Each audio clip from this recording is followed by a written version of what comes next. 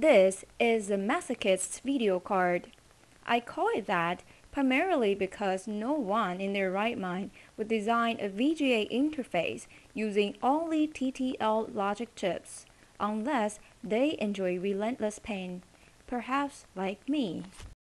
This VGA interface outputs 800 by 600 pixel resolution color signals, and the board design is split into three sections. The first section is the vertical synchronization pulse generator. The second section is the horizontal synchronization pulse generator. And the third section is the 8-state machine color generator. 800 by 600 pixel resolution demands a 40 MHz clock signal.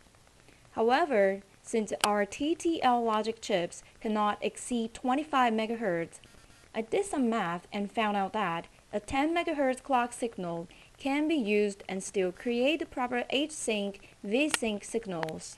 Each of the three sections uses one or more 74, 1, 93 4-bit binary counters. These allow the system to count up to specific values so that the VGA horizontal and vertical sync pulses occur at the proper time. The color generator also uses a 74, 1, 93 4-bit counter with a 3 to 8 demultiplexer which forms an 8-state machine. Each state is assigned a specific color which is hardwired into a 74 to 44 buffer. The buffer isolates the state output so that they can be tied together without any worry of signal contention. The color generator runs off of a slower clock from a standard A-stable 555 multi-vibrator circuit, and a test variable resistor allows for the clock speed to vary from 0.33 Hz to 15 Hz.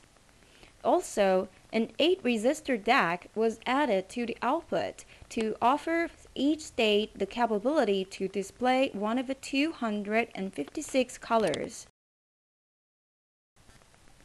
The final result of the Masochist's video card is 8 different states showing up on the LCD: white, red, yellow, green, teal, blue, violet, black.